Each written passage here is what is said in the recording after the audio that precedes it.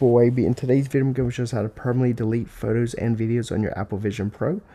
So in Photos, in case you guys didn't know, if you go to delete something like this and click delete, it's not actually deleted. It goes into your recently deleted photos right here, guys. You guys can view them all right here. So then to permanently delete something, you want to delete it off this page. In today's video. And then once you delete it off this page, guys, it will then be permanently deleted.